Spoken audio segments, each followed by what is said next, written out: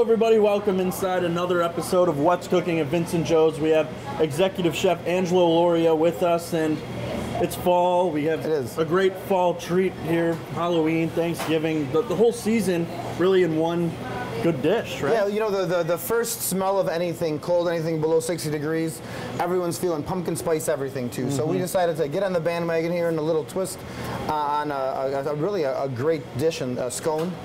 It's great for the breakfast. It's great for a nice dessert.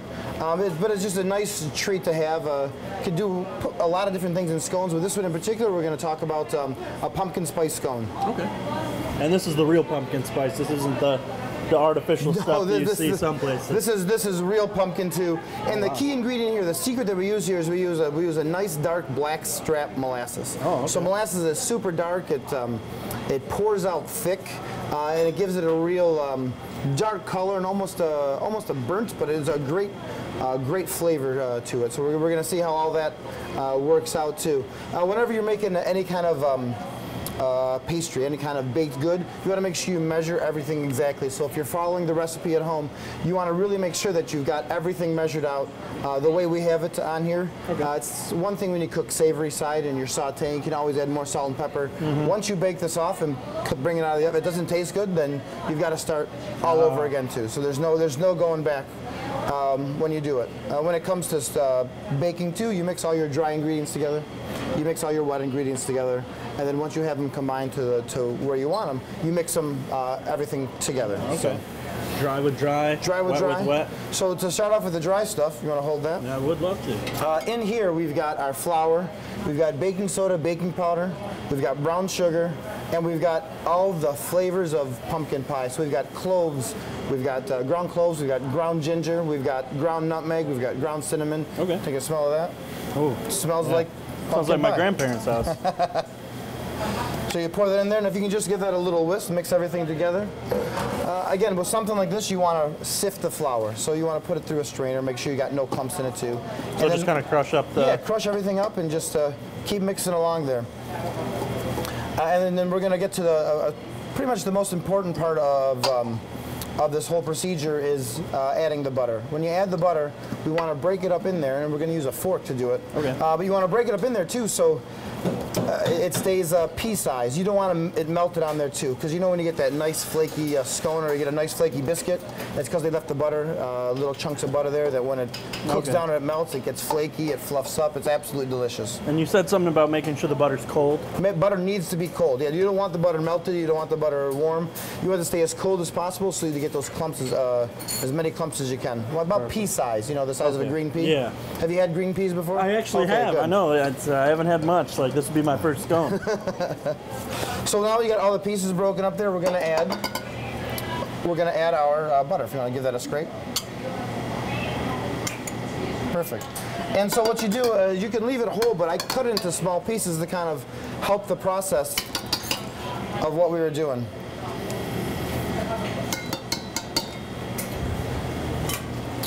So the smaller pieces you start with, the less you'll have to really work it and mix it. Okay. So when it comes to this, you just want to break it up with your spoon or your fork. If you don't have a fork, use 2 knives. If you don't have knives, use a spoon. If you don't have any of that stuff, use a whisk, use your hand. You just want to make sure your hand doesn't melt the butter. Okay. That's the most important thing. And you got all this stuff going on in here. And pumpkin, so the pumpkin we used here is from a can, but right now we have pie pumpkins here at the store too. So you can actually take that and roast it off and use that pulp, and get an even fresher taste. The ingredients of the pumpkin puree that we use today is pumpkin, but a lot of them aren't. You know, so if you want something as natural as you can get it, if you want to get that whole homemade feel, you roast off the pumpkin yourself. You can take the seeds out, wash them off real good, toss them in a little bit of olive oil and some salt and pepper. Throw them in the oven? Throw them in the oven, and you've got roasted pumpkin seeds. Yeah, haven't had one of those. Shocking, right? You know, with Halloween coming up, with Thanksgiving coming up, with Christmas coming up, all the holidays that are coming up right now, this is just a great dish to bring over, whether it's a brunch or whether it's a dinner. You bring it over to someone's house, and now you kind of gives a little twist on the pumpkin pie. Right, yeah. You know, because pumpkin pie is delicious, but you're going to be having pumpkin pie probably for 3.5 months straight. Right. Yeah, this would be something you can even bring to Thanksgiving or. So if you can see right here, you got the little pea-sized pieces of butter. It's all broken down a little bit. So once we have that all set, we're going to put it aside, and we're going to mix our wet ingredients. All right. So we've got, in here we've got heavy cream, we've got our pumpkin puree, we've got our molasses, and we've got our vanilla. Okay. Put that all into here. And that molasses is really thick. It's the stuff that's, that dark stuff right there. So good. It kind of brings a great unique flavor into your pumpkin pies, into your fall pastries and cooking. Is that your secret right there? Yeah, well, it's not a secret anymore, but yeah, it's that's your specialty? It really makes a difference. Go ahead and mix that up. All right, here we go.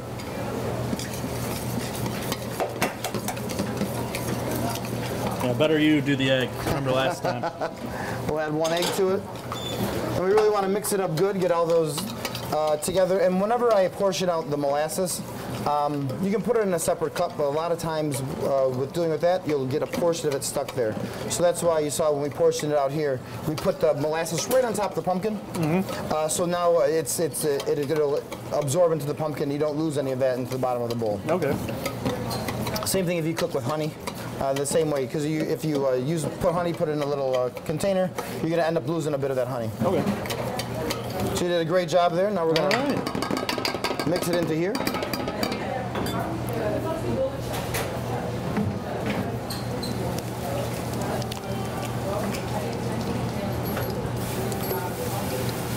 So this is once we get it all mixed together, it's going to form a little bit of dough. I'll take that from you. Perfect.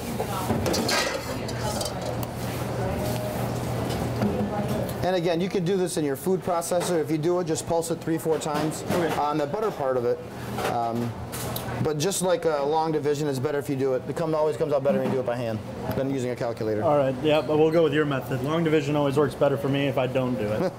So we'll go with your method. And so you'll end up getting about 16 little mini scones out of this, and they freeze great. So you can bake them off and then that obviously makes them last a little bit longer too. Sure. Then you can pull out what you need. You know, you want to have them as fresh as possible, fresh out of the oven. So when it comes to baked goods, you either store it at room temperature for most of them, store it at room temperature, or you freeze it. Okay. And that's the way to preserve, from the date you cook it. There we are.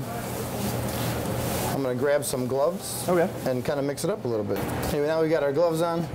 You want to mix it up, but again, you're still focusing on not melting that butter.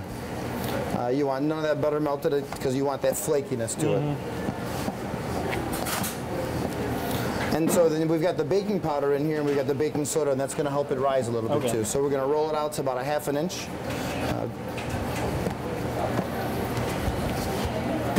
And then you just have to adjust how much you how much you cook it for, how long you cook it for, by the how thick it is. So if you got ones that are 2 inches thick, then it's going to take a lot longer, higher likelihood to burn.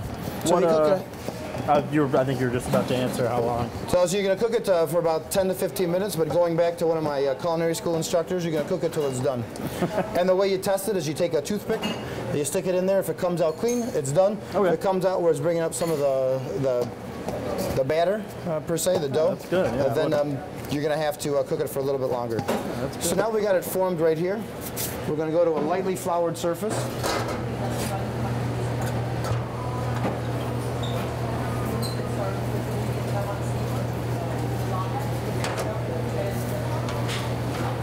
We're going to roll it out onto there. Okay. Knead it just 3-4 times.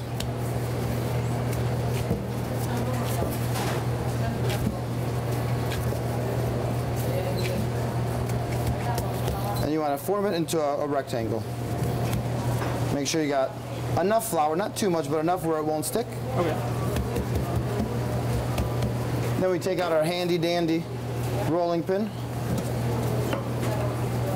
And whenever you roll something out, give it a turn, so just to make sure it's not sticking. So square, rectangle. Some people like doing it in a circle. I prefer the square because then you're more likely to get a more even cut. So about the size of a sheet of paper. Cut that out. So what, those two, the white and the yellow in there, is that like the egg? That's butter. Oh. So you got that big flaky butter. Yeah. You're going to be able to taste how flaky it gets there. It's absolutely delicious. So about the size of a sheet of paper. Just like that. Take some scissors. Or you can take a knife and just give it a cut. Right down the center? Right down the center, yep. You don't want to tear it, something like this. You want to make sure you do a kind of an even cut. And now, easiest way to go is you cut, just cut a little bit like that. You're just cutting your individual scones now at this point. Yep, exactly. Well, actually, we're cutting a double portion. Now we're going to cut triangles because usually, generally, scones are in triangles. Okay. Just like that.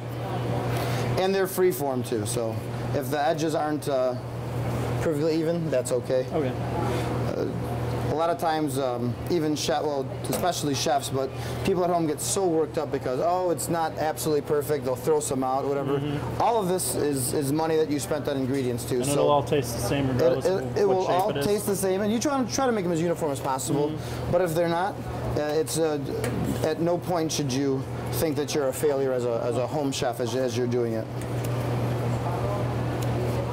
And before we started all this, we preheated our oven to 400 degrees. 400? 400 degrees. We're going to bake it for about 10 minutes to give it a look. Okay. And we might need to turn it in the oven. Matters how your oven heats up. Okay. So now that we've got them like this. Perfect. We've got our sheet pan with parchment paper.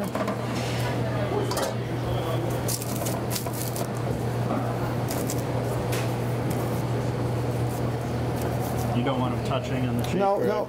You want to give them a little bit of space because they're going to pop up a little bit. Okay.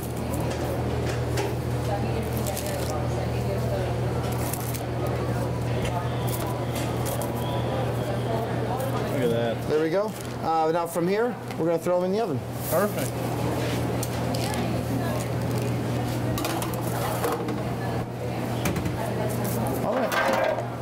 We've got the scones in the oven now. Now it's time to make the glaze. It'll be a perfect time so they come out of the oven, glaze them while they're warm. That glaze will set over it. It'll melt. It'll be absolutely delicious. So we've got powdered. Here, you hold this. Right. We've got powdered sugar. Boom. We've got all the same spices we used in the actual scone. So from your cloves to your nutmeg, to your cinnamon, to your ginger, and then to kind of, you can go ahead and mix that up a little bit, get it kind of going. And we've got a little bit of pumpkin puree. We're going to add that to it. The great thing about this recipe, it's one can, takes care of the scones, and then the actual frosting as well. So you won't have to. So you don't have to store it for 3 months and realize it's moldy in your fridge for right. So come Easter. Mixing. Keep mixing, and then a little bit of heavy cream.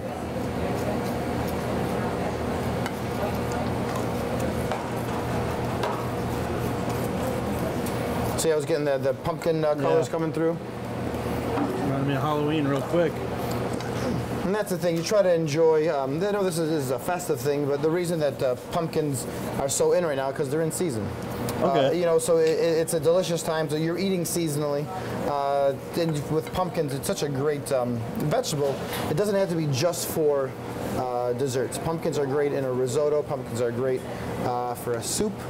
Even cool, if you take that pumpkin, you hollow it out, you make a pumpkin soup, and you serve it right out of the pumpkin. Oh, so, wow, okay, yeah, that's festive. That's a way to keep it festive, and you're using everything. The big thing we talk about is, we're talking about in the store, and then people should be talking about more and more, is we throw out about 30% of what we buy of food. And that's the average. So it could be 50, and it could be 10, but 30% is the average too. So you're paying for everything you take home, so use as much of it as you can. Looks great. Looks great, absolutely. It's the little things get me through. Perfect, absolutely perfect. So the finished product right here. It's an absolutely delicious tasting glaze. And I suppose that means we're going to try it. We're going to try it, absolutely. Delicious. That's delicious. It really is. So, and try as you go. You know, it's always a good thing too. Make sure once you know you got the final product, it tastes like this. Yeah, exactly. So when you get to, so you're going to get your scones. We've got these already glazed, but you can take them out. You can spread them on with a spoon. You can spread them on with a knife. You can just dip them in there too, your choice. It's a delicious way. It's a festive way to keep the pumpkin holiday going all throughout the fall here. Yeah, that's great. And you know, Halloween is making me feel like Halloween. I could dress up as a chef. That'd be great. I got extra chef coats. Yeah, you can keep the apron too. Right. But again, all your needs, we'll sell this in the store by special order. You want to order them? Give us a day's notice. Okay. We'll make them for you, $9.99 a dozen. Oh wow. We'll have the recipe posted on our website, so you can take a look at that. We'll give you the recipe as well, so you can post it on ShelbyTV's website. It's super simple, right? There was nothing. No, this is something I feel I could make alone without your guidance. That's great. That's great. And we just want, and again, cooking should be fun. It shouldn't be stressful. Right. And we want to make it as enjoyable and tasty as possible. Yeah. So again, thank you so much for coming out. Yeah, and again, you said it's available on your website if you want to check out how to do it. And yeah, I just can't. The smell. It reminds me of. The taste, I don't know if the taste, but it looks a lot like a gingerbread type of, and I don't know if it's completely different things, but you know they got a few different ingredients in it, but for the most part, the molasses, the molasses is really what, and the ginger is what brings that gingerbread flavor out. So it's good, but the key important, the secret, or not so secret ingredient is the molasses that's in there. And so then you can slightly tweak that as you move closer to the holiday season, the winter, as you make your gingerbread cookies for. Exactly. So these aren't gonna. These are a little too thick. They're not as hard as gingerbread cookies will be, but you'll tweak the recipe, and we'll have something online about making gingerbread cookies as well. Perfect. Well, I appreciate you showing me this recipe, and hopefully I can take this over to my family's house, and they'll enjoy my version of it. Perfect. Sounds great. Thank you. Yep. Thank you for watching another edition of What's Cooking at Vince and Joe's.